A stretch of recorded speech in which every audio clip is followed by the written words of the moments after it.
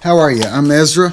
This is Coffee and Song. I usually do this at early in the morning.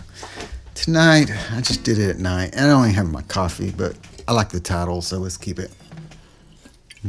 I'm going to share with y'all today a song I wrote for my wife when we got engaged and talk about the best advice I ever got on marriage. And it was the best for my marriage. Maybe it won't mean anything to you, but I'm going to share it and maybe it'll mean something. Maybe it'll help you where you are. Now, I have to jump back a little bit, as usual, to give a little context about my marriage. Now, you could say I'm a marriage expert because I have 30 years married now. I have put in 30 years, close to it. Well, I think I'm a few years, maybe a year shy or 2 years shy. But it was with two different women. So I don't know. I don't know if I'll get my expert status. But with that in mind, do take whatever I say with a grain of salt. It's not like I figured it all out. But I got some really good advice one time about our marriage. And what's funny is me and my wife made it through things that you just, marriages just don't make it through. Like divorce. You don't usually make it through divorce. We did. We made it through some huge things. And then we're back together, and it's like our love was reborn, and we're trying to learn to live again together. And that's where we had a threat that was not like these big things. In fact, it's funny that the big things, when I look back, in a sense, they happen in events, and it draws out of you all the resources inside of you. But this little thing that was attacking our marriage when we got back together was not one of these big things. In fact, it was just a little mundane. It's petty, and in fact, it's a little embarrassing to talk about how petty I was during this time, and it has to do with money. But this is like real marriage, like really. It's these little. It's not these big things. It could be, but on the scale of everything, marriage falls apart because you didn't win the battles every day, and it was one of those things. And it was a resentment about money, and I had good reason. When we got back together, I was trying to start my music career again. It always makes me laugh because I was 40 years old.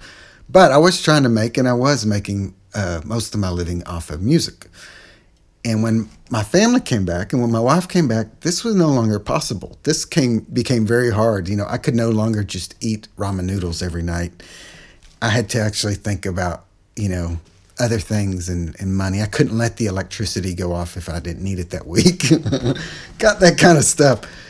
And so I started building resentment because I didn't get to live life the way I wanted anymore. And it was all centered around money. And I had this mentor at the time, a spiritual mentor, I'll call him. And I would go to him and these little resentments, even though I knew I was so grateful that my wife was back, these resentments would just whirl around in my head and then they would just shoot out of my mouth and I would just bicker.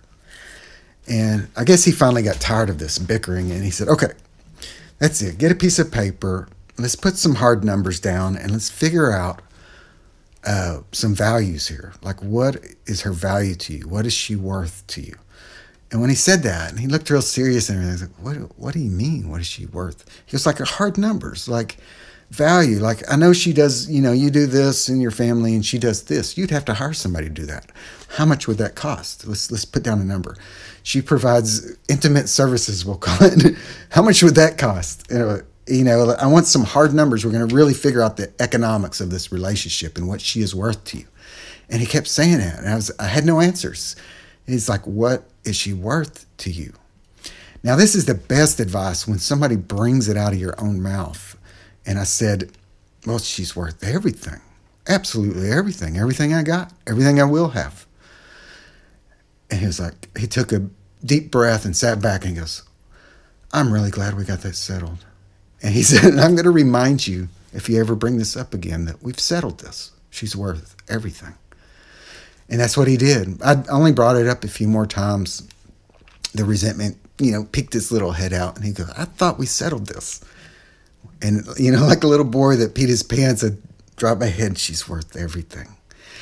And, you know, it's hard to tell you how much power those words had on me at that time. I used them on everything, not just money, but with, you know, there's so much little things to forgive that happened in the divorce. There's patience. There's the time that was given to things. And I would just ask myself, well, what really, what is she worth? And it's always the same answer. She's worth everything.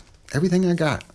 It fixed the money problem because it just loosened my grip on everything, and suddenly we were able to function and talk about it and figure it out. That's the best advice I ever got. Incredible advice. I still use it to this day. And now to this song here. My camera might die. I hope it doesn't, but I might have to come back. This song, so I wrote this when me and my wife were engaged. And now I'd been married. I didn't have a lot of high hopes for marriage. In fact, a lot of my songs in our engagement are just actual warnings like, don't do this. Girl, don't do this. Don't marry this dude. Like, seriously. And, you know, so it's her fault. I warned her. And so this is one that's maybe in that category. But what it is, I just looked at it recently because I started working on it for an album. And I was looking at these words and I'm like, this is like an offer to her of all the stuff I will give her if she will give me this one thing. And it's not what you think. And it's made up, you know, you might not understand all the metaphors in there. I mean, you will in some sense, but to me, they're meaningful to us because these were all the little things we were talking about. And I think of that in those early days of marriages. You're making all your dreams you're telling each other are your promises. And the problem is that we think, I thought, she thought, I actually didn't think that because I didn't have a high view of marriage at the time. I didn't think much good was going to come of it. But she thought for sure that she'd finally arrived. She's already been through all the process and the journey to get to this place where she found the man she loves, and it's all going to happen now. Where these, to me, are all the promises, but everything has a price tag. And these promises that you feel and that you make and that you actually are embodying when you get married are going to have a price tag on them. And I hate to say it, it's a cliche, but there's a reason a lot of these cliches are said is there's nothing free. And, you know, that's at least true in the sense that there's nothing free that of value, of consequence. Everything has this price tag. And to me, our marriage did have a great price tag. The love that we have now had a great price that was paid for it. A greater price than I ever thought I could pay. And, you know, there was the big lump sum payments that were due and were paid, but the hardest one to pay is the everyday price. The everyday suffer me price. I'll suffer you, you suffer me, because we're not perfect. You know, I don't care, you know, if you're the Mr. Right, you think you're Mr. Right, you're Mrs. Right. We're not perfect. We're all very hard to live with.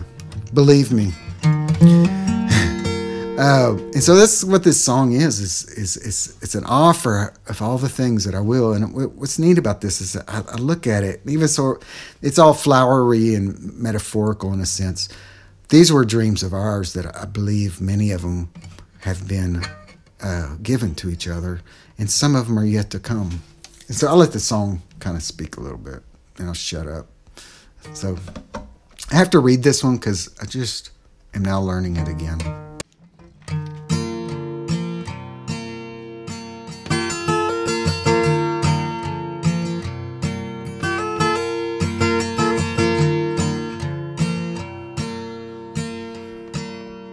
Four-leaf clovers, blue Octobers, dancing wind chimes round your tree, rivers flowing, light sparks glowing for your pleasant eyes to see, golden starlight, candles every night in shining armor to set you free.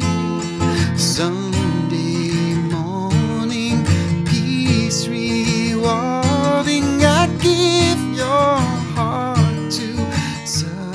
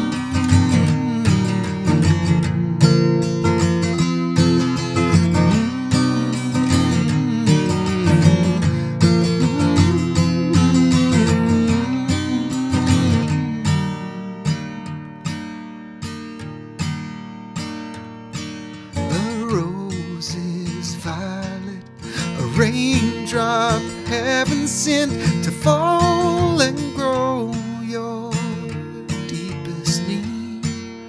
Sunlight, cup of tea, a moonlit memory, a new leaf turning. Just wait and see. Now and forever, two hearts are better. A perfect circle on my knee. A new day, wide awake, the last breath that I take, I give your heart to suffer me. Suffer me.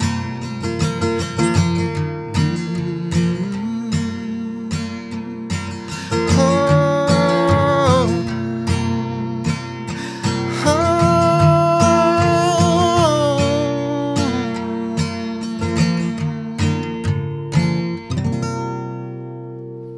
Good night. Have a wonderful night. See you next time.